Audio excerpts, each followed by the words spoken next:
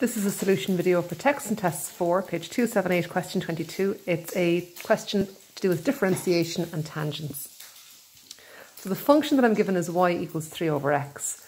And I want to get the slope of the tangent to this function because I'm aiming to work out the equation of the tangent eventually, which means that I need to differentiate. But the way it's set up at the moment, 3 over x, not the nicest thing to have to differentiate, so I'm going to rewrite that initially.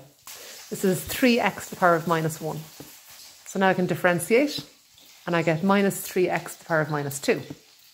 If you prefer, you can write this as minus 3 over x squared. Either will do since you're going to be using substitution. In a moment, the calculator can cope with either version. So I'm given a point to work with, which is the point 2, 3 over 2.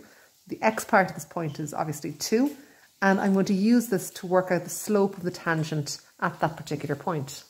So I simply substitute in the x, and I get minus 3 over 4. So now I have the slope of the tangent. But of course, the tangent is a line, so I can also get its equation. Now, they're not specifically asking me for the equation of the tangent in this question, but it's going to be helpful in getting to the end of the question. So I have my slope and I have my point, and now I can get my equation using my y minus y1 formula, and I can tidy this up and write it in the form y equals mx plus c. And I end up with y equals minus 3 over 4x plus 3.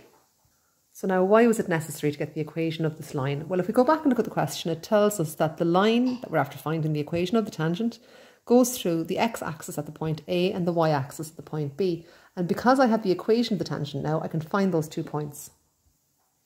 So again, as always, if I can sketch, I'll sketch. So I've just drawn a sketch of my tangent here, of my line.